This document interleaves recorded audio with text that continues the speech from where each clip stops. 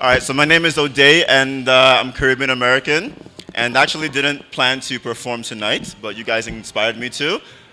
This piece I'm going to perform, I actually used to have it memorized. I don't anymore, so let's see how far we get. But it's basically a response to all the questions I get about why I'm living in Rwanda. I've lived here for about 3 years now. I'm very happy, and I'm coming from the US as well. So I wrote this poem as a response to that question. It's called Those Who Know. Wall Street pushing up diamonds with lackluster, lusting after angel dust. Bribed politicians will filibuster, so I never trust. Money out of money, abuse my sweat, I labor for slave wages, it will never equate. Do the math. You say this in office and you might get sacked. As a matter of fact, they'll stand back and support the man with a tan and a squirrel on top of his head. I read in the news I had no excuse, I always peruse, I'm just obsessed. The president's doing his best, but yet rainbow kids spit shining their shoes on the school bus. That's the reason why I lose trust. They ran for office and used us, abused us. Now who's us to speak out against injustice? Trust is my lips are not sealed. But the way I feel, just put a pot of cake to my soul, then watch it all explode. Watch it all unfold on Fox News interviews, and for views they will lie to you. That's the reason why I cried the blues. But that's tears wasted and energy spent.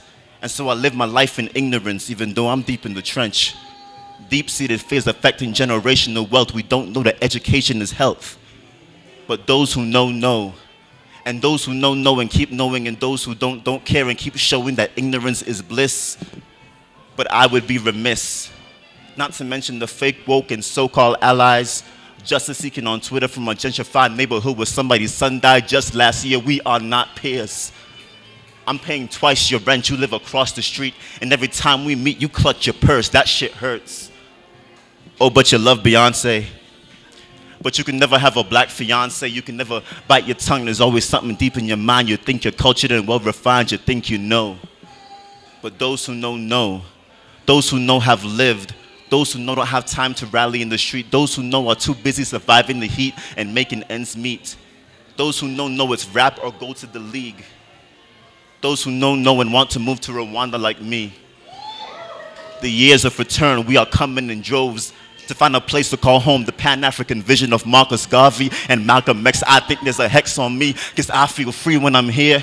Most of my fears disappear, my anxiety subsides from Lake Kivu to Nungwe Forest. I feel alive, because I live in a place where I don't have to debate that my black skin matters. I could lose everything and walk around in tattered clothes and know I won't fold, because my black skin matters. And the stares I get are not of hatred. I know it's curiosity. I know it's all love. I know.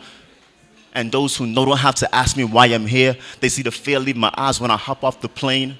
And then I start to complain about the price of brochettes, not the price that is set by a judge for a bill I can't pay. And today, I don't have to worry about no target on my back.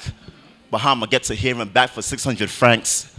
I argue with moto drivers, not racist police. And to be frank, those who know it's easy to miss that place. It's easy to miss that hate. And that's not an understatement. It's hard to escape. And it's hard to debate when you tell me it's great. But that's the outside looking in, believe me, because I have lived and I have seen. And those who know look like me and just want to be free, just want to feel free. And I found that finally here in the heart of Africa. Thank you.